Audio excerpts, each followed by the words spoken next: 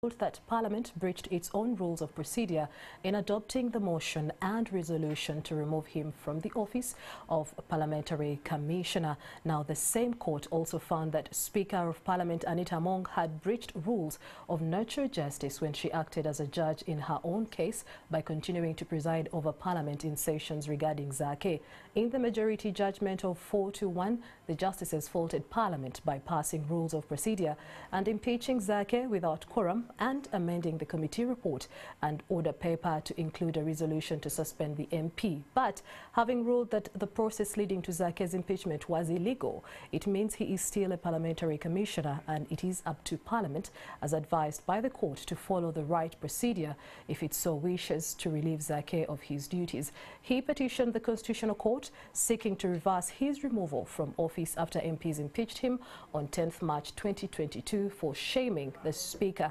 Zaake contended there was no quorum because there was less than 240 members of Parliament in Parliament. He also wanted the court to check on what he termed as the excessive powers of the then Deputy Speaker, Anita Among, who he accused of mistreating MPs. His troubles stemmed from a social media post.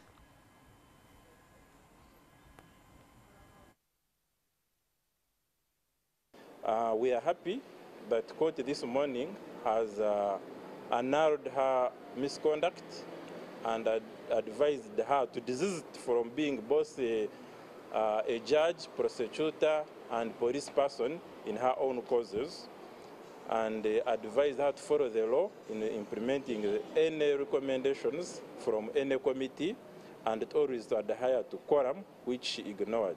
And it has come out clearly that we have won. I'm still the Commissioner of Parliament according to this case, and I want to thank so much my party, the NUP, for standing with me in this cause, because for them, they followed the law and said, I'm still the Commissioner, and still, according to court, I'm still the Commissioner.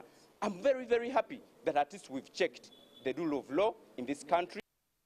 Now, NTV's Jackson